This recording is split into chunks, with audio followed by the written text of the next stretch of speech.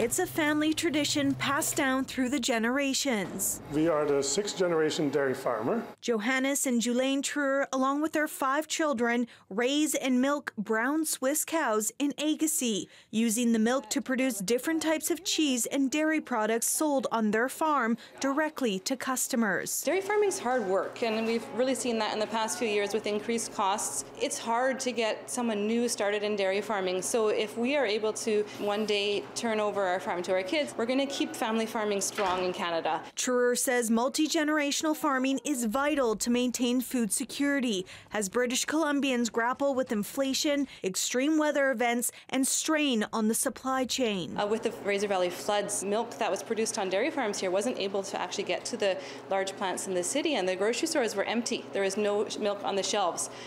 But we, even with our small equipment here on the farm, we were actually able to process quite large quantities of milk, and we had lineups out the door and almost to the road. So you're seeing one of our pens here with some of our black and red Angus. Travis Hopcott says their shelves also stayed stocked during the floods. He and his 2 siblings are 3rd-generation farmers in Pitt Meadows. We try to be as much of a circular economy as possible. And so when we receive the animals, we raise them here, we process them here, we retail them as well, and any waste, we are able to actually recycle all of that, compost it, and reintroduce it back onto the field. Steve Sacomano says the average age of a farmer in Canada is in their mid-50s, unless younger generations are taking an interest in carrying on the family farm. We want to encourage the next generation of farmers. We've experienced in this past year floods, extreme heat, the heat dome. Our producers